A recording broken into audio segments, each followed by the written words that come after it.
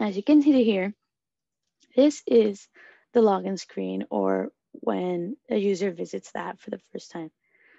Now, in this case, Matthew just got off work. He's feeling kind of tired, but he was like, hey, like, maybe I should check out this app that my coworker was telling him about. So he is going to create a page, or create an account. Next screen he sees is the create an account screen. He'll input his email and a password that he wants to use. Very straightforward, seen in a lot of different applications. And as Carl, the snowman, mentions here, this is the information he will be using to log in next time he visits the application. So once all that's input, we'll log in. And the next screen is his preferences screen. Now, Matthew is the type of guy who gets overwhelmed by information. So we're going to say that instead of receiving an update every time that there's something new going on in the world, he's going to log in when he feels like he wants an update. And Carl makes sure to mention that he won't be offended if he doesn't want to see you that often. The next preferences page, Matthew is able to set what time of day he wants to receive his updates. Now, since, like I mentioned, he gets a little overwhelmed with the information, he's just going to log in when he wants an update. Now he's all set. Very simple and straightforward. The next question that is presented to Matthew is, does he want to see today's COVID-19 updates? Since he logged on because he wanted to check out the app, he's going to say yes. Now, once he hits yes, he gets to this page. What's very important about this page is this is the first page that's tailored to Matthew's location. So in this case, he's living in San Bruno. So he's currently in San Bruno. And he's getting information tailored specifically from San Bruno.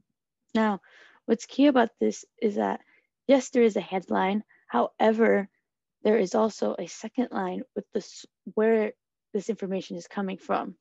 So in this case, it's San Mateo County government, because as I mentioned before in the interviews, a lot of users really trusted the county government website. So the information seen here is presented from the San Mateo County government website. Now, once it goes through all that, it will go over to state news. Now, San Bruno is in California. So right here, it mentions that this information is regarding California, and we see more information regarding COVID-19 from the California government. And as I mentioned before, sources are right here. So it shows the users exactly where they're getting their information from. Once we get to the bottom, we hit the next button. And now we are at the federal level, in this case, the United States. Now, I walked you through the process earlier, and it has the source and the headline. But now I'm going to show you what happens when you actually click on it. So once you click on it, it'll actually be guided to where this information is from, or the actual site it's coming from. In this case, it's about Biden signing in the $1.9 trillion act against COVID-19. Once Matthew's done reading this nice, short, and quick, he can go back to the application. Now, if it's an iPhone, there'll be a back button on the top left, and it just a quick little click, and he's back to this page. Now, he'll scroll to the bottom, and it'll say next page, because he is done taking in this information. Now, Matthew actually is seeing Carl right here on the screen, and Carl says, that's all for today.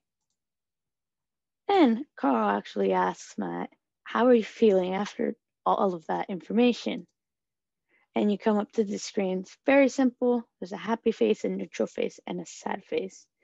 Now, Matthew gets a bit overwhelmed and with the information, so he'd probably go for something like a sad face.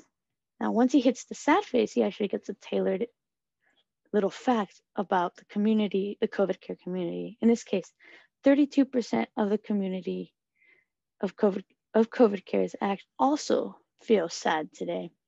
So Matt at this moment is probably saying, well, I guess I'm not the only one. I mean, even Carl's feeling a little bit sad today. Now, once he gets the little fact, he gets this screen.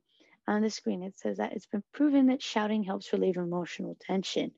So Matt's presented with the opportunity to virtually shout.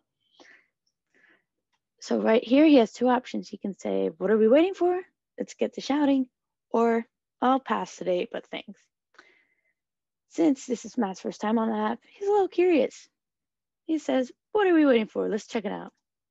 Now he's taken to the screen and it says, shout with us. Right here, Matt is able to type in anything he wants.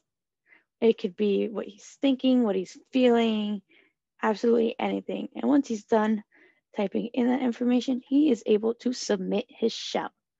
Now, once he submits his shout, he's taken to this screen and it shows him other things that people have been sharing in the community and how they're feeling. Some people are completely over this pandemic and just want to be able to go back to normalcy. Others can't believe it's been 1 full year of being in a pandemic, so on and so forth. If he wanted to keep reading, he would hit the next page. And if he's done for the day, he'll say, okay, I'm done. So he hits the I'm done button because he wants to go to bed. And he's taken to this screen. Now, as I mentioned before, this is the last opportunity for the user to go back and revisit COVID-19 updates. So if he wanted to go back, he would hit local, state, or federal to go back to the specific page he wants. But Matt doesn't feel like going back today. So he's going to say, never mind, I'm all done. So he hits this button and he's taken to the very last screen, which is Carl saying, that's all for today. See you next time. And that is it for the COVID Cares app.